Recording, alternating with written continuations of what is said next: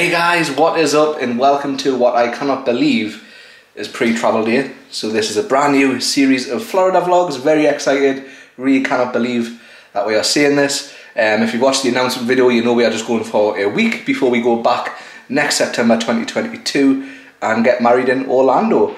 So thanks for joining us. Today is going to be a bit of a shorter vlog because it is just pre-travel day. Nothing amazing, so we are just about to leave. We're just checking everything, and then we are travelling down to Manchester to check into the Radisson Blu. Just going to grab some food and then chill out for the night, check in, make sure we have all the paperwork, all the COVID related stuff. It's been a very nerve-wracking morning because we've been waiting for the fit to fly certificates to come back. So we went yesterday night to get our PCR test done.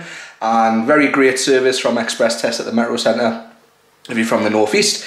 And then this morning, when did they come back? Becca? About half 11. Half 11 they came back, and we'd done the test at 6 PM at night, so that could give you a rough sort of time frame. We were worried that we weren't going to get them back in time, but just over 12 hours later they were back, so that was really, really good. We are both fit to fly. We just need to stop and print them off on the way down to Manchester, so let's get going.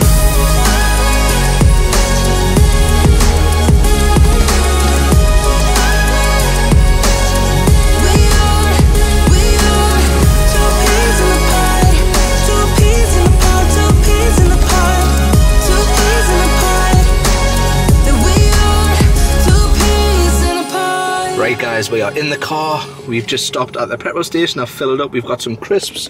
We have some pop for the road, and we can't go to Universal or Florida without a holiday like this playlist. So we're going to play some Christmas music on the drive down. We're going to stop about halfway for some food. Hopefully there's a Burger King. I just really fancy a Burger King. And then hopefully it's like 1:45 now. I'm hoping we'll be checking in around 4 PM.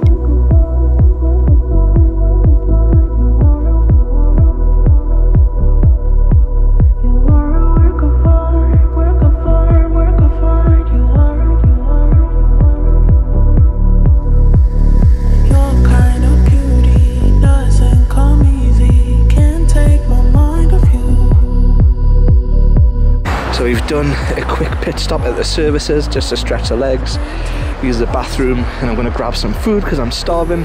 So we're only hoping to be about 20 minutes so we can hit the road again. So we decided to get a Burger King. It came at like £15. Most of the order's like wrong, but we just want to quickly eat and get on the road. But I got this like Memphis barbecue burger.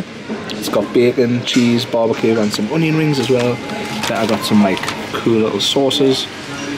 So we're going to quickly eat this and get back on the road. So that does it for our little quick trip to the services. I think we were legit 10 minutes. The bathrooms weren't open, so they had like porta cabins. Weren't good. But it is so cold. We're going to get back in the car, get on the road, and we've got about 90 minutes left.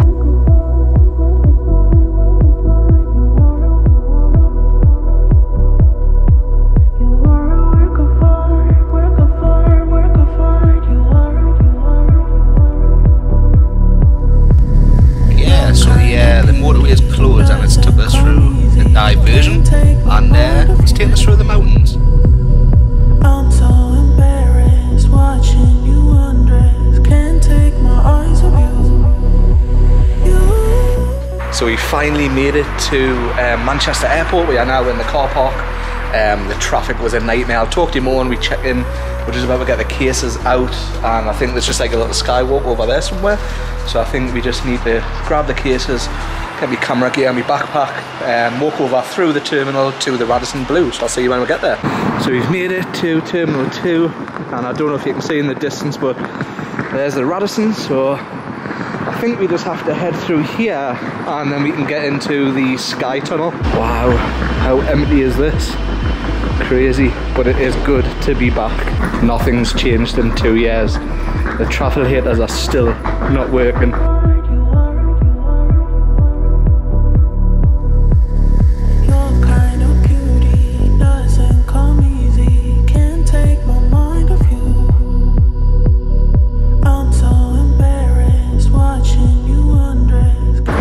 So we have made it to the Radisson Blu. Let's get checked in. And guys, they have the Christmas tree up. So guys, we have finally made it into the room. Check-in was a breeze. We got really lucky with the parking space that we got inside Terminal 2 East. You just literally pull up to the barrier and it automatically recognises your car registration plate. You just drive straight in and find any space. We got a space on the end, which was really lucky, and the space was literally right next to the lift to go across to the terminal, so we just had to go from the level we were on up to level D, cross the road, and we were in terminal, and then through the skywalks like you saw. But we are in the room. Check-in took 5 minutes. We are back at the Radisson Blu, and we have a superior room. We didn't plan on booking this, we just wanted a standard room, but there was none left, so we paid £156 for this. You get one awesome big bed, you get 2 bottles of water, there's a little like kitchen area with a mirror, you get 2 little biscuits, coffee cups, kettle, all that sort of stuff. There's places to put your clothes, not that we are bothering unpacking, and a little safe. Show you the bathroom after, but you get a little desk, nice flat screen TV, which is handy, a little tray for if you're getting room service, and a nice chair. And with the superior rooms, it's going to be hard to see because of the reflection on the window, but however, this is the view that you get.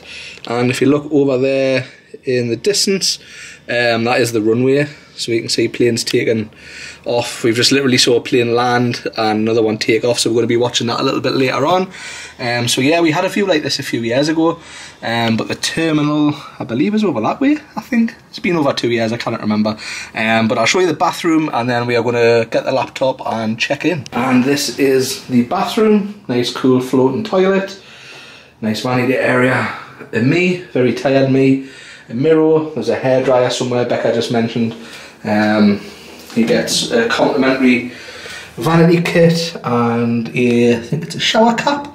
Yep, a shower cap, and you get some lotion, conditioner, body and shampoo with some towels, a bath mat there as well, a nice wonky sign, cool little shower, clean towels. Up there's the hairdryer there, which is quite handy, some towels. So yeah, this is going to be perfect for us just for one night. So I'm going to grab the laptop and get us checked in, and then we're going to find somewhere to grab some food. So we've all checked in for our flight tomorrow. We're going to go grab some food because we're both starving. We're heading over to Terminal 1 because there was a giraffe bar, but we're seeing if that's still open because it is a cool little spa shop there as well that sell like American treats and stuff. So we'll see if they've got some stuff there. If not, we'll probably like grab a meal deal or something. So yeah, in the spa shop, I am gutted. They've got rid of the American section. So all they've got is normal chocolate. I mean, they've got Reese's there.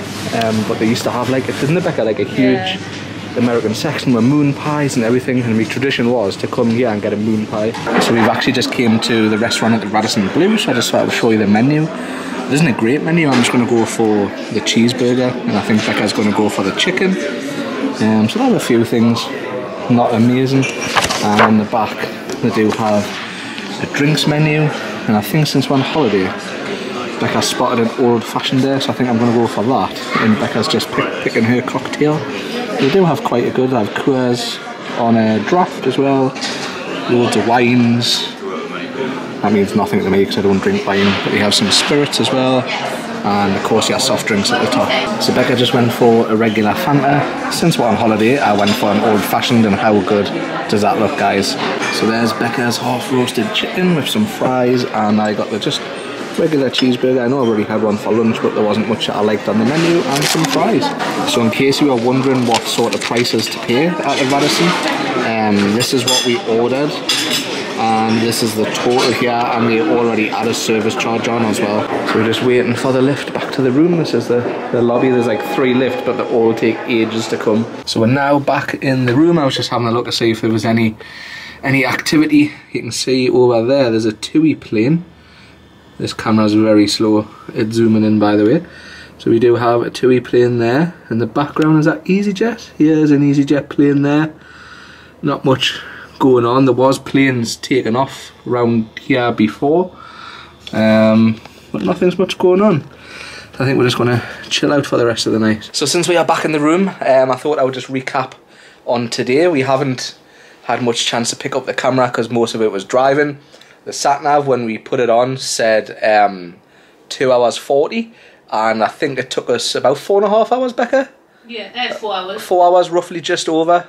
We did stop at Weatherby Services, but that was only for, I think I timed it at about 20 minutes because I really didn't want to be like sitting wasting time. But the traffic was a nightmare.